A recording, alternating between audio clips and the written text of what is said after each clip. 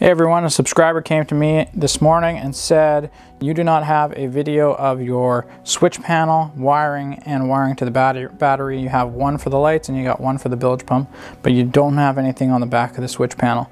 So right now I'm going to take a quick short video. I'm going to take the switch panel off, show you the wiring. It's a little hard to see, but I'll explain it as best as I can. So show you all the connections there. I'll reassemble it and show you the finished product, and show you the connections I made to the battery and anything else that I did that was different. Hope you enjoy this video. Make sure you hit the subscribe button and stay tuned for future videos. Okay, so here's the back of the panel. It kind of looks like a mess, but what we have is the power wires from everything. So from the lights, from the bilge pump. Now every set of lights will have its own wire because we have 4 switches. They supply these little plugs with the rocker switch. So basically all the power from each component, you just put one of these on, crimp it. Mine are all shrink fitting, so they come tight to the wires. And then basically on the back of the rocker panel, on every switch there's an open connection. So on all the positives you plug these in. All the negatives on every switch are tied together because on this switch there is 2 master power and 1 negative, and it ties them all together. So at the end of the day, off this panel there will be 1 negative and 1 positive. So you take those 1 negative, 1 positive, and those are the 2 that you run to the battery. That way everything has power, but it doesn't give power to each component until you flick the switch. Once you flick the switch, then the lights will turn on or the pump will turn on.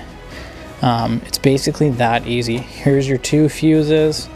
You can put this blue wire here. These lights, you can have a light on when it's off, so that way you can see where your panel is.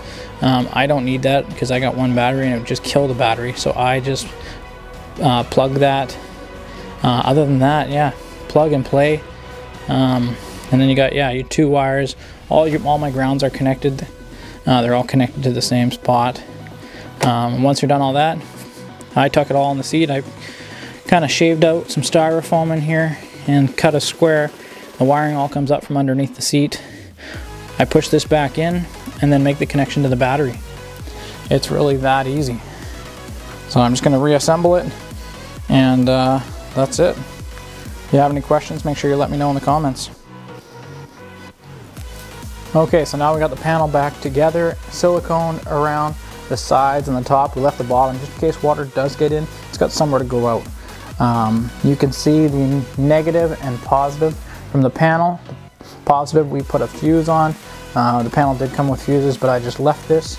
And then we also have our electric start wires from our motor. So this is the negative and positive. And underneath there's a lock washer on either side. That way you never have to take it off. Even if you're taking the battery off, you take your wires off and you leave the lock washer on there. Just makes it easy. Wires never come off. We also have a strap which is strapped to our floor. You can see it down below here. Make sure to check out my other video on my floor, which is coming out tomorrow, and I'll explain a little bit about that, but that's all strapped to the floor. And then we have a block on this side and a block over here, and that holds it from shifting left to right. Hope you enjoyed this video. Make sure you hit the subscribe button, and I will catch you on the next video. Have a great day.